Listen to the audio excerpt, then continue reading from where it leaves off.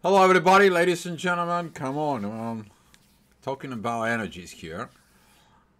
Interesting time. There's going to be a lot of shifts, and I'm going to be making it tomorrow an extending about this new moon that it's coming because it's a very special. We're going to talk about more in the depth, but this is the quick astro-gravitational report for you guys. Hopefully that's gonna help you, guiding you with in your life because tomorrow we are having the new moon.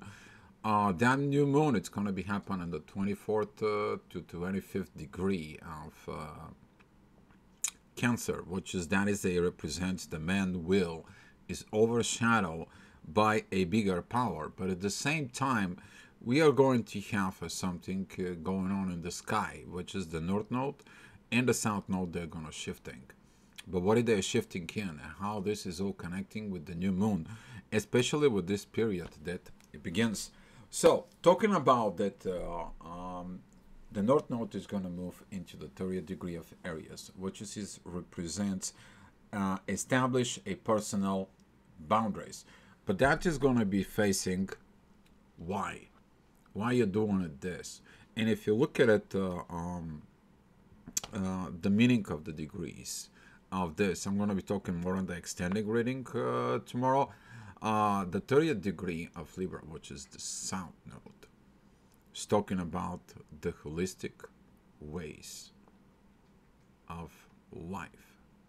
You find a new holistic ways in there.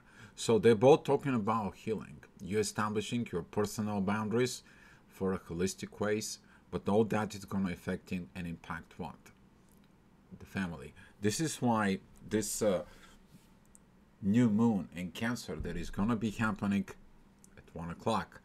Pay attention at 1 o'clock today, but before I'm talking about the 1 o'clock, I'm going to look at it in this. So I'm going to be talking to you more about it 1 o'clock, but in the morning. The most important part and also the important work that you're going to be looking at there. That is going to be when you wake up. The midheaven at 7 o'clock is going to be together with the North Node. That is a beautiful trine towards the feminine and the masculine energies, which is Venus and Mars. Talking about actions, doing something proactive in the powerful, meaningful way, and at the same time developing something new, something great. That is a midheaven that's going to be squaring the sun and the moon. It's going to be like, it's not about only intuitions and authority. If that is not leading to a proper transformations, that is not going to be for the right situations. And if you feel like you are stopped of moving something, doing something, engaged in something, that is going to be this blockages. But who blockages are those? Yours. And when you look at this, Mars and Venus, they're still very close to each other. They're helping. The masculine energies, they don't have these divine energy aspects anymore. They don't have this yacht in there. Mars is in the 4th degree. But Venus is still in the divine energies with Saturn and Pluto. So through the communications there, through the North Node and the Midheaven, they are talking. They know what to do. They understand this process of changes. Are you listening to them? So talking about this 8 o'clock energies, that's going to be a Jupiter with the midheaven. The growth is going to be presenting there, specifically talking about Mars. That energy is going to be a very powerful.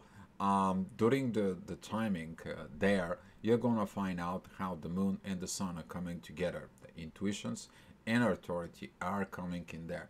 But if the tuition or authority is going to challenging the returning of the past, you can't.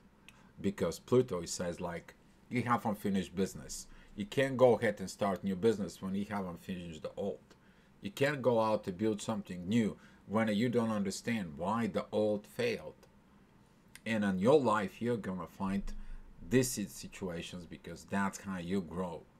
Because you're building the same things over and over and over, and they're crashing over and over and over again. But what about if you're creating families that are crashing over and over again? And that is it, the main lessons in there. You to have this personal boundary to say, stop, we need to heal. We need to look at these energies. And Look at yourself. What do you have in the first degrees of Taurus, last degrees of Aries, the last degrees of Libra, and the first degrees of Scorpio? What is it down there within the 5 degrees spanned in there? So as well is like what do you have and the degrees of talking about Cancer and Capricorn, Leo situations in as well, because that's I'm talking about this last degrees of Leo and the last degrees of Aquarius and the first degree of Capricorn. That is going to be affecting those areas. So talking about like 9 o'clock, this is going to be preparations for the new moon. At 10 o'clock, midheaven, it's going to be at the Gemini. You're looking at the friendshipness in there. What is it going on? I mean, the energy is going to be bubbling up. At 11 o'clock, there's going to be this beautiful divine yacht that is going to help, like, you need to be friendshipness with everything that goes on. Look at it from the friendship zone. Take a look at the two opposite sides and be friend with the both, the good and the bad, to see your destiny. So 12 o'clock, that energy is going to entering Cancer. You're going to begin to feel what's going on with the family. Maybe you're expecting a lot of things in the family. Let me tell you that during those periods, a lot of the people have issues within the family, within the situations. That could be a trigger from old family issues towards you. That's what Pluto retrograde. It's like, hey, go back in there, be pro within your family in there. All right, let me send you back. Oh, you've been authoritarian, but you're now looking at how to cooperate. I'm going to teach you. So midheaven there, it's right there. It shows up with Saturn. It's like, hey, old lessons has not been learned. What do you got in there? So there could be a lot of energies that is going to be boiling it up. And talking about 1 o'clock, that boiling up is going to come at midheaven, the moon, and the sun. They are both, all three of them, they are in the 24 degrees of Cancer. That is they want to officially, really the power of the new moon is going to be. The moon, it's at 24 degrees 10 minutes. Midheaven 24 degrees 23 minutes. The sun 24 degrees 53 minutes. Talking about that, there's going to be the wheel of the divine that is going to be coming in, and it's like you have an authority within the family. No, you don't. There is no authority in the family. In the family, there is a union. And you have to become a union, intuition and the sun. There is no more authority there. Cannot be authority of the one, cannot be authority of the other. Lessons of Adam and Eve, try to be an authority, can't. So talking about all these energies, you're going to be facing it. Currently, the North Node, it's 0 degrees, 02 minutes. That is within Taurus. It's like the last squeeze right there that you're going to be facing from within. There's kind of like restrictions of not doing things in the material things. It's going to come in, and all of a sudden, it's going to kick in. It's going to be kicking very quick. 2 o'clock, 3 o'clock, the energy is going to be very interesting because it's going to pass through Mercury, through Lilith. You're going to see the shadow side. Be mindful communications. If your communications doesn't happen, that means they're not supposed to happen. Okay? If the communications they are based out of the ego, just forget about it. Forget about it. Let the things flow natural way with this. So midheaven has been there in Leo. That is a lot of squaring towards Uranus.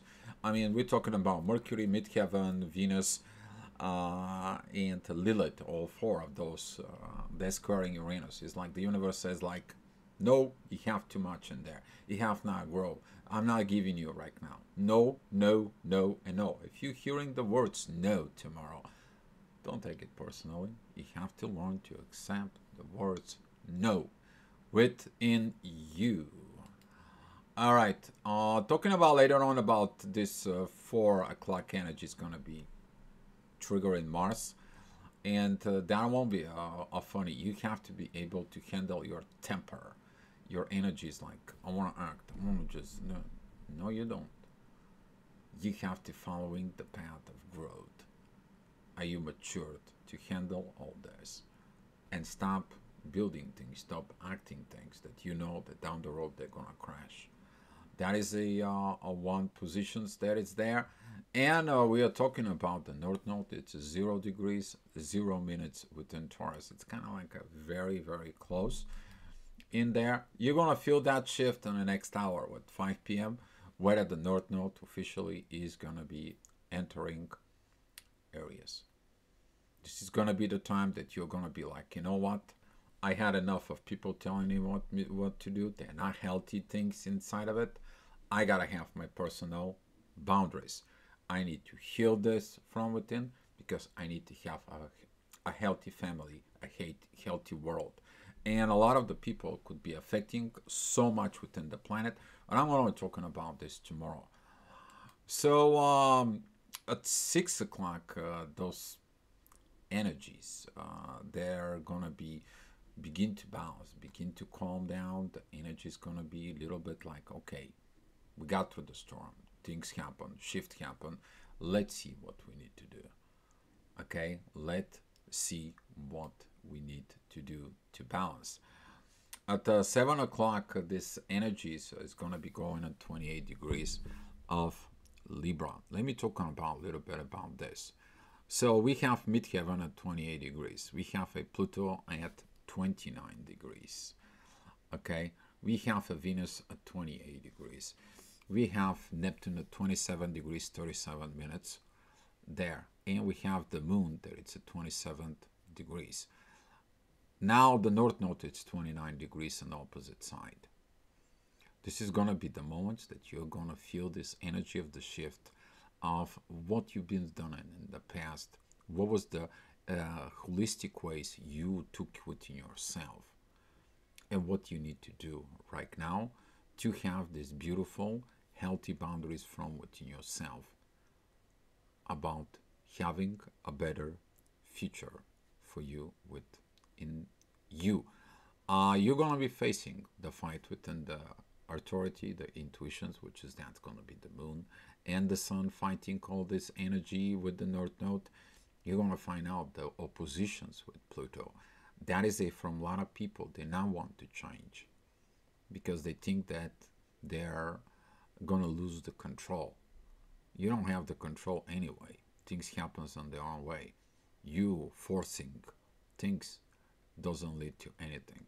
All force things in the world leads to crash one way or another simply because they've been forced. And every time when the forcing will, it is there is a force opposite of that will. It's called freedom. So talking about all these energies that's going to be trigger the humanity, they're going to be trigger you as well. And looking at on these energies, maybe at that time you're going to be feel a little bit offset, a little bit awkward. But looking at within you, you're going to find out what you need to clear out. Be mindful, warning, that at 8 o'clock, midheaven is going to be square Mercury and it's going to be opposing Uranus. This is the moment of time where some of the people, they just decide under the aggravations energies, under the situations within them, to send the nasty messages, wrong messages, situations they're not good, situations they're not right. And during all that positions in there, you are going to feel what is in right. The right thing to do it is learn the lessons from before for the personal growth, which is Jupiter. But the midheaven is going to be opposing Jupiter. You have to go through the learning of the past. If you don't learn from the past mistakes, you're going to keep repeating them over and over and over until you learn them. That's how that goes. And 9 o'clock is going to be also intense energies, but talking about the 10 and 11 o'clock, midheaven is going to be at 26 degrees of Sag, and that's going to be divine energies aspects with the moon and the sun. I'm talking about that at the end of the day, you're gonna be find out that, like it or not, the intuitions and the moon have to come together under one common vision, one common goal. The need of understanding to transform, and the need to understand that these things has to happen. And if you don't change your mind, the mind is going to be changed by the things that happens in life for a better family. What you are going to do with in the family, inside of you, your understandings about family. That's going to be a big lesson, because later on we are going to have full moon. The sun is going to be at Leo, but the moon is going to be at Aquarius. And that is going to be the old way, the new way, fighting from within. But that is a whole another story. When we get to there, I'm going to let you know. But for right now, guys, thank you for watching. Thank you for the supporting. And guys, hopefully this report helps you out. And I will see you tomorrow. I'm going to be doing the extending version of this report. What is going to be there? I'll see you all tomorrow. Be love, guys, and be peace.